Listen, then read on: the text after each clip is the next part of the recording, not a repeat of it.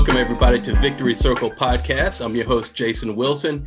Today, we have WTA professional tennis player Sofia Shapatava from Georgia. And Georgia, the country, ladies and gentlemen, not the state in the United States, where I'm from. How you doing, Sofia? Thank you. How are you? That was very important to say that I'm from the Republic of Georgia, because in US people don't really associate with the country. Everyone goes to Atlanta. Exactly. Yeah, I'm from Atlanta, so I know that there would actually be a lot of confusion about that had I not said that. I do have Georgia Bulldogs t-shirt, just Do to you? let you know. Just to let you know. So Awesome. yeah. That's great. Okay, so it's such a pleasure to have you, Sofia. Sofia, was it your dream to be a professional tennis player from the beginning when you were a kid? Not really. No, not really. I actually wanted to be a doctor since I remember myself. I used to play doctors.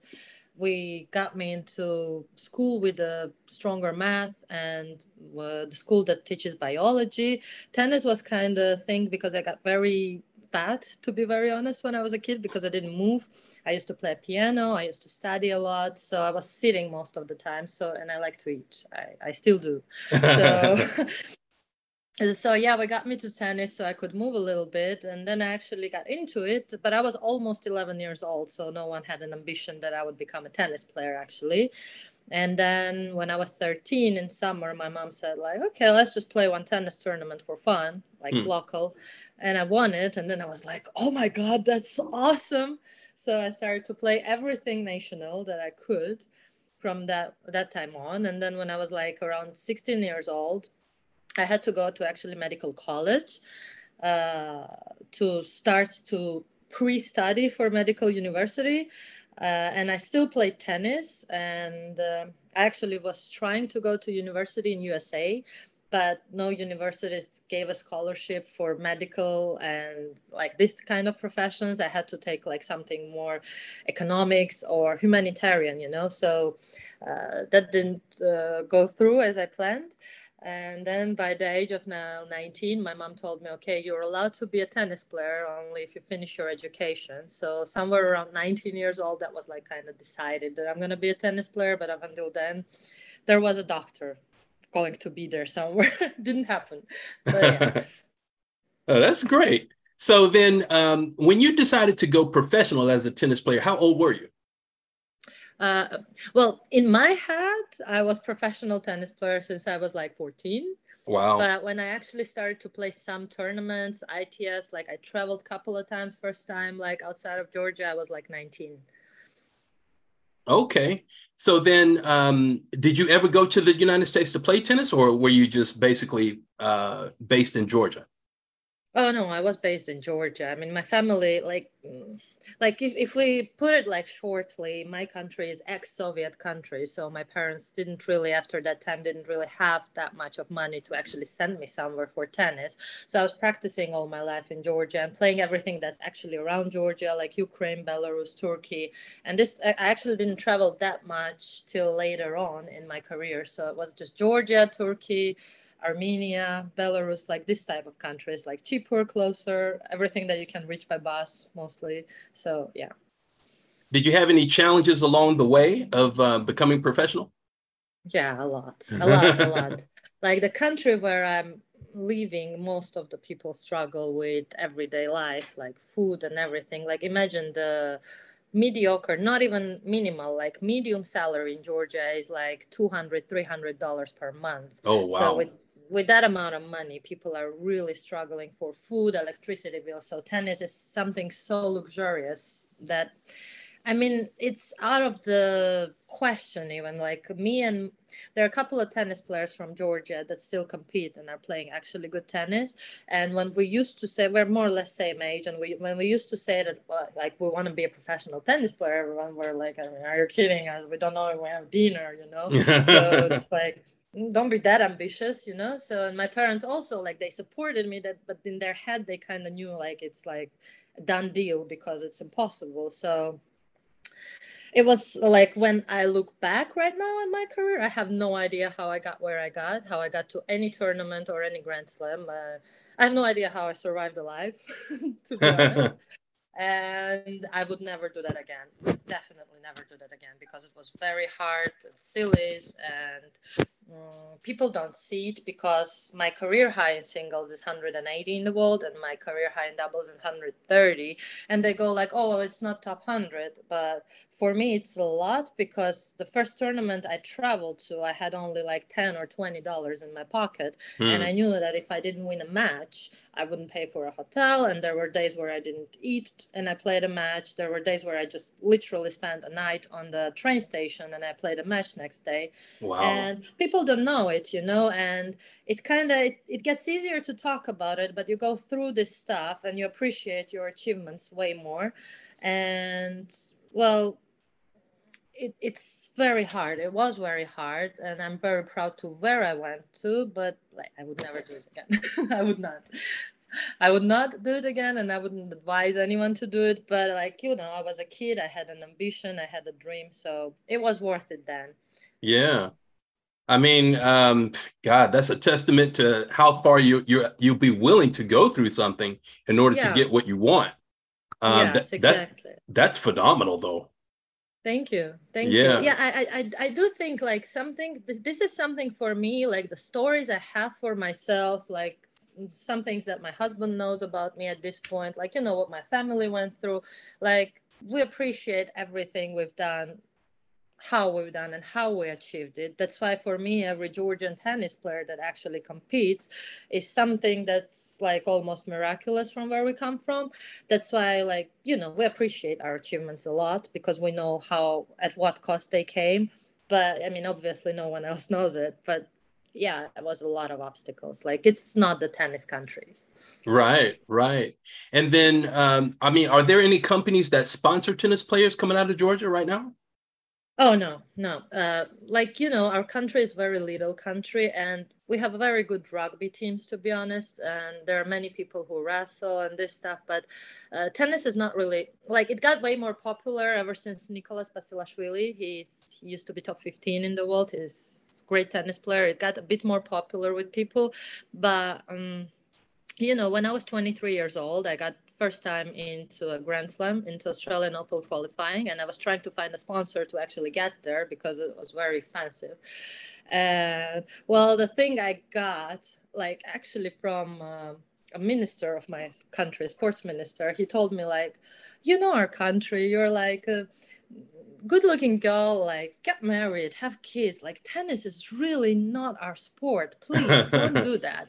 So I actually didn't go to Australia that year, because I didn't manage to find a sponsorship to even get there. So Mm. it's unfortunately, it's still more or less the same situation. Still more or less, like, there's so many talented kids in our country. Like, you can go there and see on one court more talented people that you could see, like, I'm living in Germany now, and like I can go through 5 6 clubs and see maybe one or two kids that you watch and you go like, oh, this kid could play great.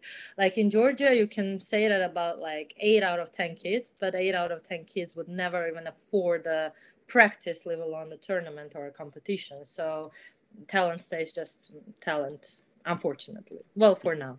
Let's hope Right. for the future. Yes. Hopefully, from this conversation, we can do something about that. Well, let's see. I'm only up for it. Exactly. Okay. From the pandemic, Sophia, we've been dealing with a lot of mental health issues, starting with Naomi Osaka, Yeah, who was very gracious to share her story after of course. what happened in the media. But have you ever been through any mental health issues yourself? Oh yeah, a good bit actually. I've learned a lot. I used to really not share anything before at all. Um, I have pretty strong character, if I might say that about myself, like the way I've been brought up. But whenever I had issues or I was anxious, like, anxiety attacks, panic attacks, depression, I always used to keep it in myself, because I thought people would be like judgmental and they won't get it. So Mm. I kept good deal of it in me, and it actually got worse with that. So I learned on the way that when you share, I mean, you also can help other people because they relate at some point, and maybe they also feel more free to talk to you about it. And then you talk, and when you talk it out, it gets better. And you also find solutions to everything a little bit better, and you get better advices. And some people that maybe went through this. But yeah, I did have a lot. Like, as I said, like I told you shortly, like what I've been through. So there was a lot of times when I was like very depressed. When I was a kid, I used to have a lot of panic attacks for several reasons, not only tennis related. There was a lot of difficulties in my family as well. Hmm. And lately, I got very tired, to be honest. Not, not to exaggerate. It's not like I'm all calm and butterflies now. Like I had a very bad period. This pandemic was not great for anyone, not only Yeah. me, but also after pandemic, I had very bad period. And actually, right now, I'm taking a little break from tennis, from traveling to reflect, calm down, spend some time with my family. Uh, and uh, and I don't think I'm the only one, or Naomi Osaka is the only one. There just happens to be people talk and people don't talk about it. And also you can't really talk about it because once you talk, you actually get talked down and bullied. There will be like 10 people who comment, oh, stay strong and we're with you. And then there is like 50 people who DM you and they tell you like, oh, like so luxurious your problems, and oh, little girl got tired of traveling and blah blah. But it's not about that. It's, you only see it about travel. I mean, it's so much more than that. And you're kind of, by society, you are a bit scared to talk or say how you feel, which is wrong. Everyone should be allowed to say how they feel. Right. And yeah, I deal with some issues. Some days it's better, some days it's worse, some days I feel great. I'm a very happy and positive human being, but of course hard day happen, and it's okay to talk about it, I think. Absolutely. Yeah, that's an important point. You know, people don't realize how much pressure you can receive from social media Oh yeah. and getting bullied and all of that. I mean, and you receive thousands of these comments. It's not just a few. Yes, yes, Yeah. yes. It's So also like very difficult with tennis players. Unfortunately, we are always available online. Uh, Many even clothing companies and racket companies, they actually require that you post regularly on social media. Also, all the live scores of any, even the smallest tennis event, is available online. So you are always under the spotlight, and then regardless, you get a negative feedback regardless if you win or if you lose. If you lose, okay, we got it, you lost. And there are so many match bettors that lost money and they want to tell you and wish you everything bad. Then even if you win, there are so many, know it all people who still tell you what did you do wrong and how can they help you. And even though some people want to help you genuinely, but it gets really annoying when every day you get like 20, 30 messages of everyone wanting to fix your serve or a forehand. hmm. And even if you win, sometimes someone loses money on you and they also text you and tell you like, why did you win today? So it gets a lot. And then there's always like people that get offended that you don't answer them, people that get offended that you answer them, people get offended when you tell them what you think. So it's actually a lot Hmm. to manage. It's easier, I guess, for the top tier athletes who actually have people who take care of that stuff in their social media. But obviously, not everyone has that. And mostly tennis players, like my range, the lower ranked players, players in the medium ranking who don't have that much financial opportunity to hire all these people, they have to deal with them themselves. And it gets too much. It gets too much. Yes. Too many opinions. Right. I can imagine that. What do you do for mental toughness? I come from Georgia. That's enough, right? I would say that's enough, yeah, because like we grew up in a country where throughout our childhood we didn't have electricity or any hot water. My mom used to cook us an egg on a candlelight because we didn't have gas or any stove working. So that toughens you. You want it or no, you have no childhood anymore. You just learn how to survive and you roll with it, and that becomes a normality. But then when you put it in the perspective and you put yourself with other people, that you think that you start to appreciate that you handle many situations differently than other people. And then you start to learn about yourself. Yeah, I'm pretty tough, I guess. And yeah, I think that's all I did. I think the way that that we had to be brought up, and the way that we grew up made it all. I don't think we need much extra. Right, right. Let's talk about nutrition. What's your diet like?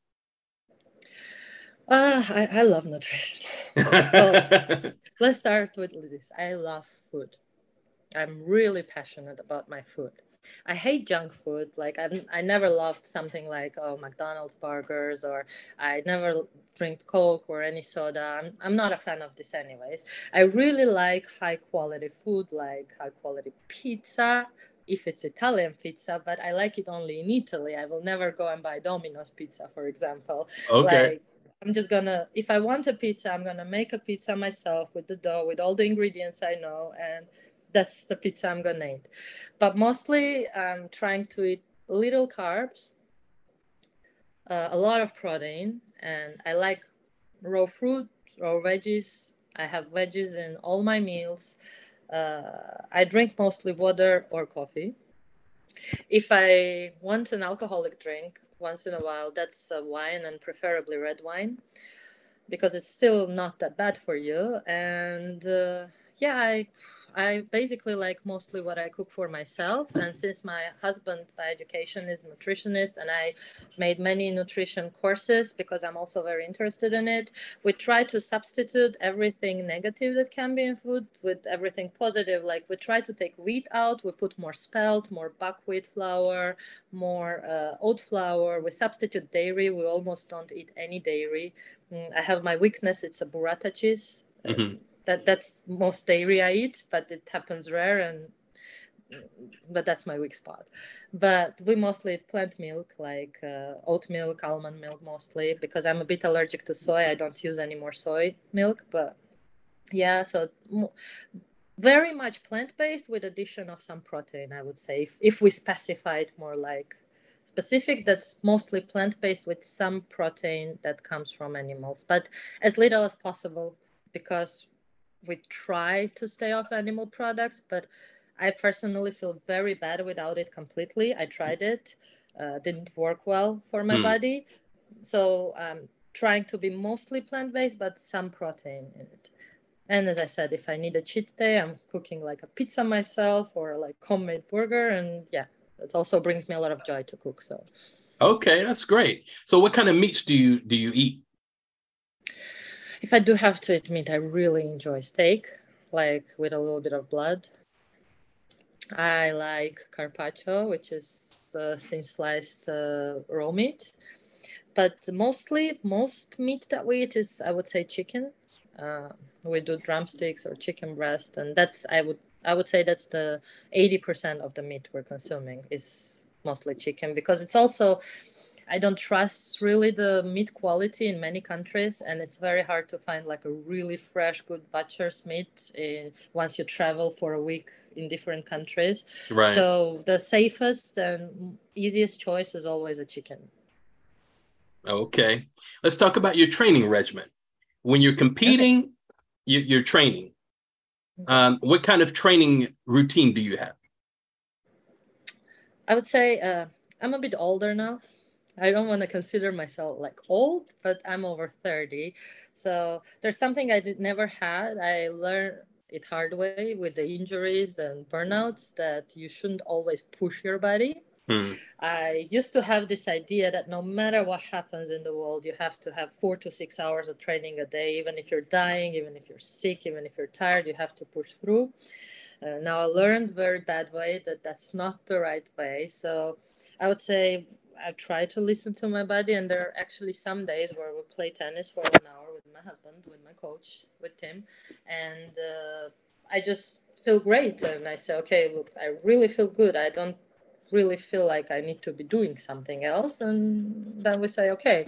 And then some days we go hardcore and practice 3 or 4 hours. But I would say if we put it more, if we generalize it more, like on a tournaments day, let's say I wake up, I do some warm up, like basic activation to prevent the injury.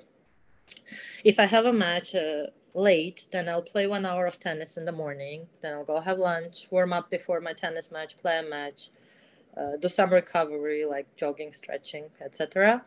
And that would be my day.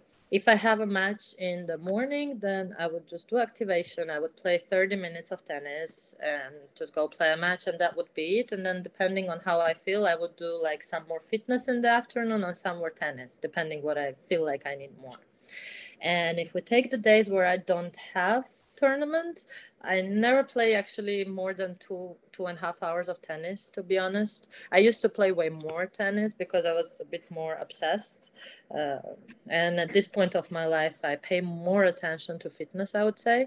So it goes like two and two. So it's basically 4 hours of training. And if I come home, I do some more yoga or Pilates because that's actually just for my mind, but it counts as a workout as well. So Sure. I would say my maximum when I'm not playing a tournament, it's 4.5, 5 hours, but including yoga and the cool down. So I'm trying not to overdo it as much as I did before. Sometimes I still do. We all do, but Yes. yeah, it got better. Okay. Do you strength train with weights? I do, but we actually combine it a lot. It's not like I'm only going to gym and lift. We do a lot of TRX. We'll do a lot of fitness with bands. So it's not only like I'm going to lift. Like once in a week, I would go to lift, maybe twice, and other times I do TRX, and some other times I do bands. So it's not always the same training. I learned that it's not good for me when I do always the same things. I I get injured. I'm getting way more tired and irritated. And also, when I lift a lot, I don't feel good on court.